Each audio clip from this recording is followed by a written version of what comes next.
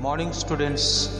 Today we are going to look chapter number 2.2, Angels on the Earth. This is for class 8. The book is Communicative English. So without wasting time, I would like to start. So yesterday we were discussing that, but that video was not clear. That is why I thought I would make another new video. Last day हम जो discuss कर रहे थे video इतना clear नहीं था, और इसलिए मैंने सोचा कि मैं और एक वीडियो पूरा अच्छी तरह से भेज दूँगा और इसको YouTube में अपलोड करके आपके पास फॉरवर्ड करूँगा। तो आप जब ये वीडियो देखते हैं तो लास्ट में एक सब्सक्राइब बटन होता है, उसको आप दबा लेना, और साथ ही साथ आपको अगर कोई प्रॉब्लम है तो उसको आप कमेंट बॉक्स में ज़रूर लिखना।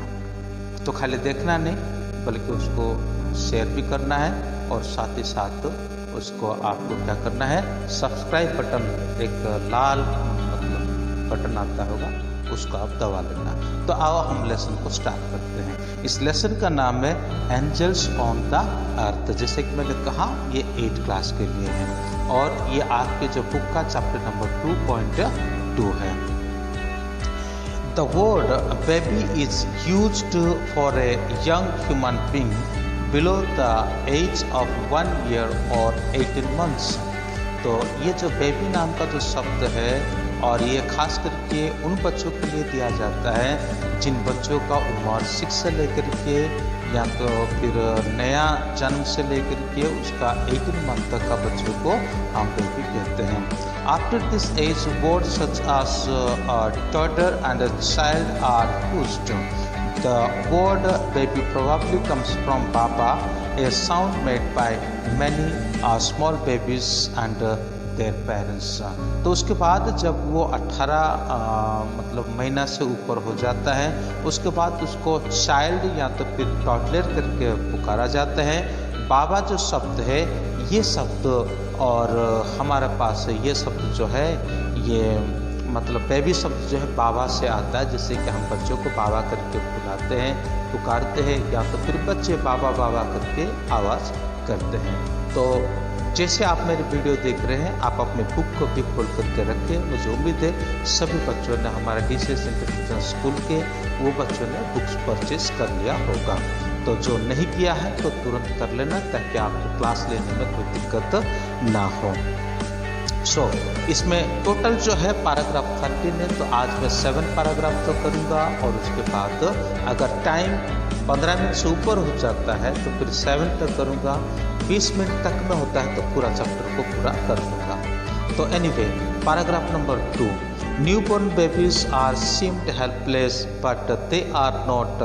They can suck strongly to drink milk from their mother's breast। They cry if they are hungry or uncomfortable। They can hear well and usually recognize the voice of their mother।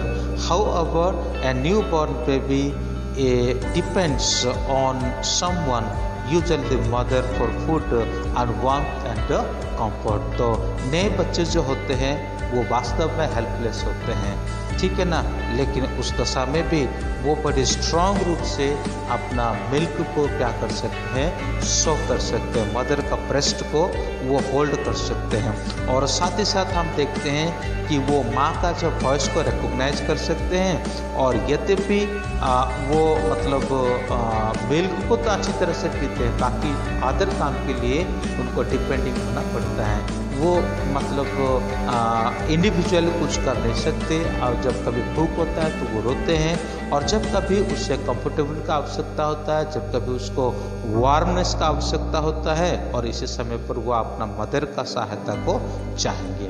फिर paragraph number 3 में है, like other newborn mammals human babies feed on milk. जैसे कि नए बच्चे जो है, जो पैदा होते हैं, वो बच्चे क्या करते हैं, माँ का मिल्क को वो अधिकतर पीते हैं।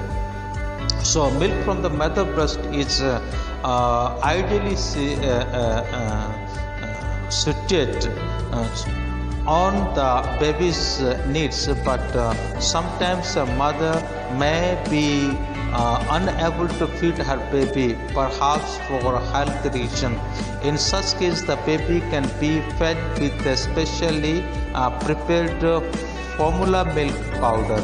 The powder is mixed with water and the baby sucks it through a rubber nipple from a feeding बोतल। तो अधिकतर समय जब बच्चों को क्या किया जाता है कि माँ का दूध दिया जाता है तो ये उनके लिए बहुत अच्छा होता है, लेकिन कभी कभी माँ का स्वास्थ्य का कारण क्या किया जाता है कि बच्चों को मिल्क पाउडर में पानी मिला करके वो एक जो दूध वाली बोतल होती है उसमें डाल करके बच्चों को पिलाया जाता है। लेकिन माँ का दूध पीना ही बच्चों के लिए अच्छा साबित होता है। As a baby grow, milk alone not enough. After several months, the average baby needs some solid food that is not milk. These first solid are usually grains, mixed vegetable foods or other plant foods. These foods must be mashed into a bowl since the baby may not yet have any teeth with which to chew its food, or changing from breastfeeding to eating solid food is called weaning. There is no uniformly fixed time for weaning. It depends on how the baby and mother are getting on.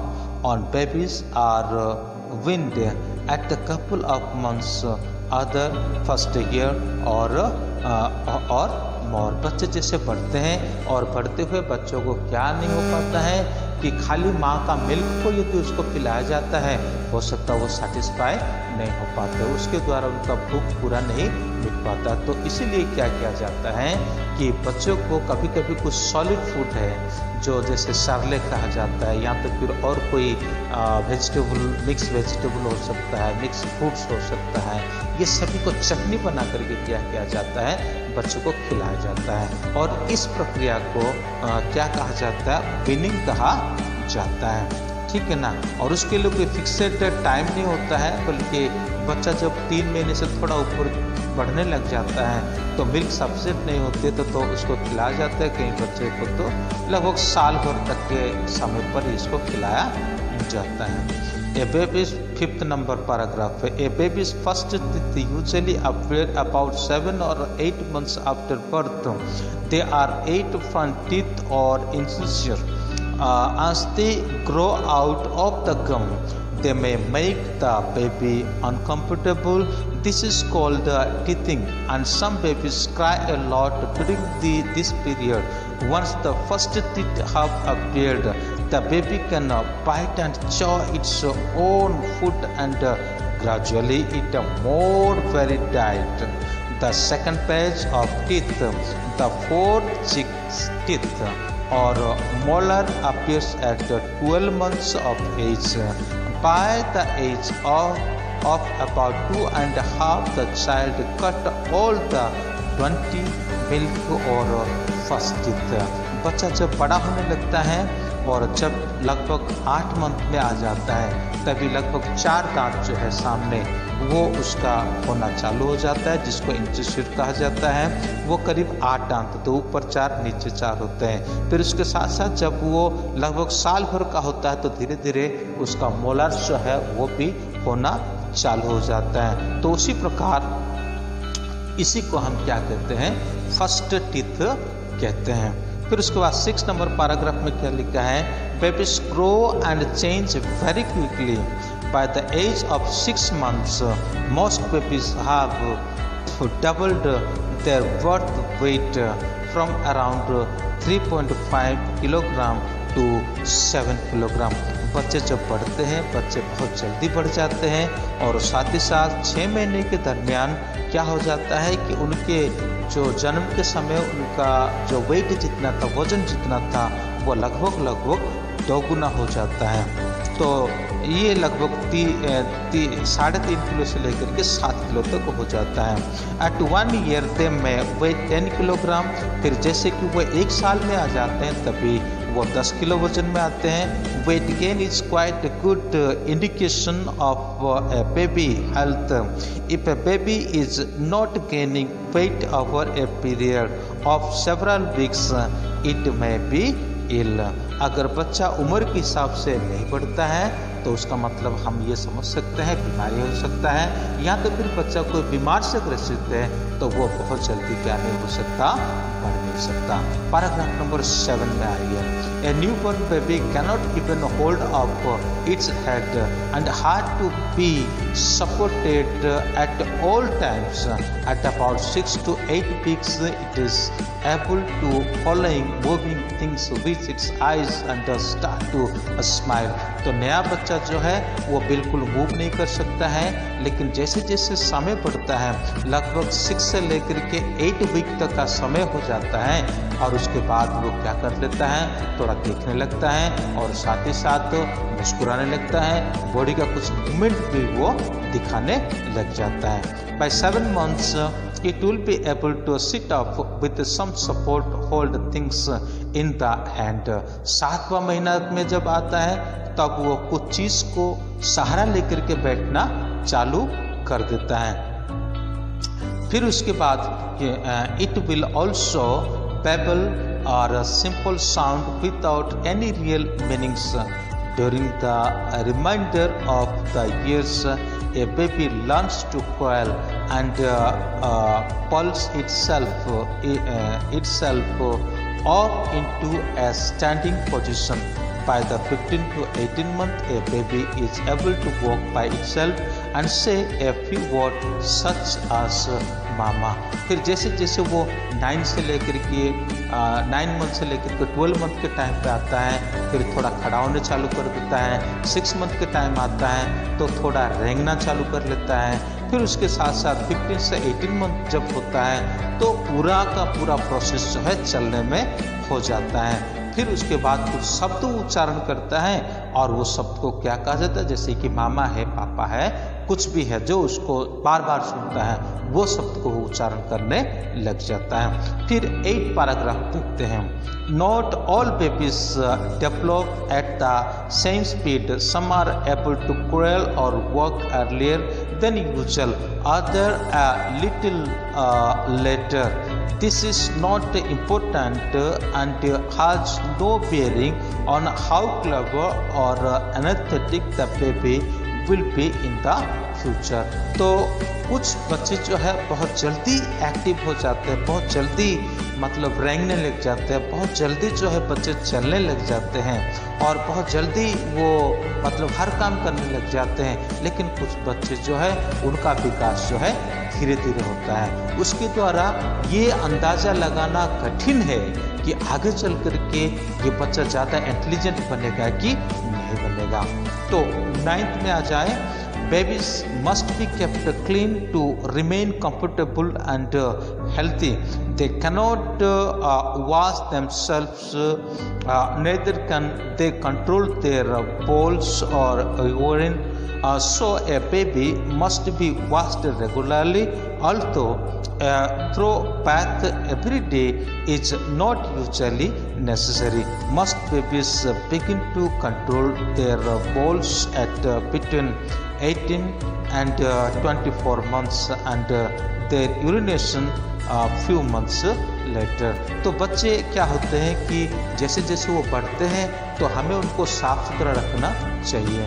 बहुत से बच्चे ऐसा है अपने urine को या तो फिर अपना जो बॉल्स यानी लैट्रिन को वो कंट्रोल नहीं कर पाते हैं, तो इसलिए बार बार उनको साफ सुथरा रखना है, बार बार उसको धोना है, बार बार उसको और एक अच्छे एनवायरनमेंट में रखना है। 18 से लेकर के 24 मंथ तक अवस्था में जब आ जाते हैं वो अपना बॉल्स को यानी अपना जो लैट्रिन को वो कंट्रोल कर सकते हैं, यूरिन को भी कंट्रोल कर सकते हैं। तो 10th में क्या 10th वाली पैराग्राफ में आ जाइए। Eight one time it was common for babies to die from disease or neglect before they were even a year old. About 50 years ago, for example, in India, about 1 in 6 babies died during the first year of its life. But now this figure has been reduced to about 1 in 40. There are baby or clinics and primary health center to advise mothers and mother on the care of their babies and on the correct way to feed them at the different ages.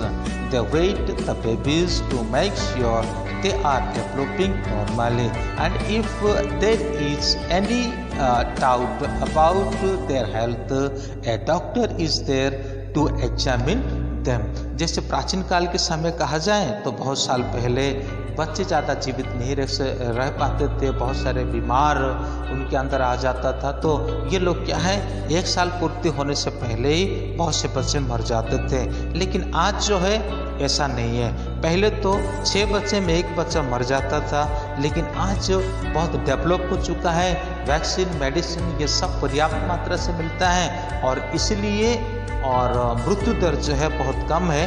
तकरीबन 40 में से 1 बच्चा का मृत्यु होता है। तो 11 number paragraph में आप आ जाइए।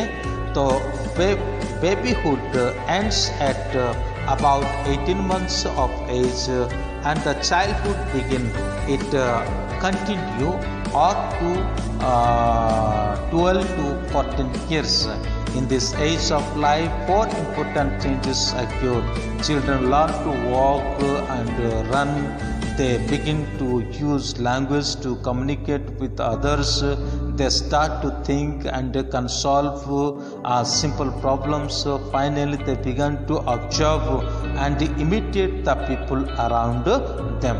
फिर 11 पैराग्राफ में ऐसा लिखा है कि बच्चे 18 जो मंथ तक है उनका मतलब जो है बेबी का जो समय है, बेबीहुड का जो समय है वो ख़त्म हो जाता है। फिर उसके साथ 12 से लेकर के 14 साल तक की उम्र में वो चाइल्डहुड में एंटर हो जाते हैं। इस समय में चलना, दौड़ना, बातें करना, सोचना और कई सारे कंपटीशन में भाग लेना, इन सभी में वो रुचि रखना चालू कर देते हैं। फिर 12th पैराग्राफ में क्या लिखा है? When children are fully grown, they are about twice as tall and 4 times as heavy as they were at the age of 2. This dramatic change takes place slowly from 2 to about 9 years. During this period, children grow 5 to 8 centimeter and again 2 to 3 kilogram a year. Then after the age of 10, children grow faster for several years. This growth spurt begins 2 years earlier for girl than for boy. तो हम यहाँ पे उनके जो बढ़ोतरी के बारे में देखते हैं। जब वो 8 साल तक की उम्र में आ जाता है तब उसका बढ़ोतरी थोड़ा सा स्लो रहता है, लेकिन 10 साल के बाद तो उसका बढ़ोतरी थोड़ा ज़्यादा हो जाता है। जैसे कि वो बढ़ते बढ़ते 8 से लेकर के 5 से लेकर के 8 मीटर तक और उसका ग्रोथिंग आ जाता है, सेंटीमीटर तक उसका ग्रोथिंग साल पर में आता है। फिर 2 से लेकर के 3 किलोग्राम तक एक ईयर में उसका जो वजन बढ़ता है। लेकिन लड़की थोड़ा जल्दी मतलब बढ़ती है और लड़की का जो मैच्योरिटी थोड़ा जल्दी आता है। लेकिन ताकत को कंट्रोल करेंगे तो लड़का का ताकत ही ज़्यादा रहेगा इस उम्र में। कहा जाता है कि 7th क्लास में पढ़ने वाला जो बच्चा होता है उसका जो ताकत है एक +2 पढ़ने वाला लड़की के बराबर होता है। सो लास्ट पैराग्राफ में इस प्रकार लिखा है 13th paragraph. In most human families children are loved and well cared for but sometimes they are very badly treated by adults. Most serious problem arises when children are maltreated by their own parents and adoptive parents. In such case, abuse may not come to the notice of people outside the home until it is too late. Children come to believe that they are continually punished because they are really bad. They developed in inferiority complex which retards their physical as well as mental development. In order to protect children for cruel treatment, most governments have passed laws against child abuse. These offense guilty can be fined or jailed. Usually, however, attempts are made to reform the parents and to create a healthy environment in the home. If necessary, abused children are taken away from their families and placed in the care of a children home. जैसे जैसे समय बढ़ता है और बच्चे कभी कभी क्या हो जाते हैं, पेरेंट्स के व्यवहार के कारण और ये दुखी हो जाते हैं और ये अब्यूस्ड कंडीशन में आ जाते हैं। तो ये इसके लिए ये ज़रूरी है कि पेरेंट्स भी और बहुत सद्भावना रख कर के बच्चों को संभाले, और साथ ही साथ इसका भी ज़रूरी है कि अगर बच्चा ज़्यादा एब्यूसिंग में आ जाता है तो उसको चिल्ड्रन होम में डाल दे, ताकि उसके द्वारा उसका जीवन में सुधार हो सकता है। और पेरेंट्स का ये उत्तरदायित्व है कि बच्चों को संभाल लेंगे, बच्चों को अच्छा परवरिश देंगे और उनके साथ उनका भविष्य को वो बनाएंगे। यही था कंप्लीट चैप्टर का समरी और ट्रांसलेशन। मैं हालांकि और भी उसको ट्रांसलेशन करता, लेकिन जितना समय बढ़ता है MB उतने ही बढ़ता है, तो अपने पास मेमोरी में इतना डाटा नहीं होती है। और फिर भी जहाँ तक मुझे आशा है कि मैं इसको बहुत अच्छी तरह से बेहतर तरीके से उसको कंप्लीट किया हूँ। वीडियो को अच्छी तरह से देखना, बार बार देखना और सब्सक्राइब भी करना। Thank you. मैं गॉड ब्लेस।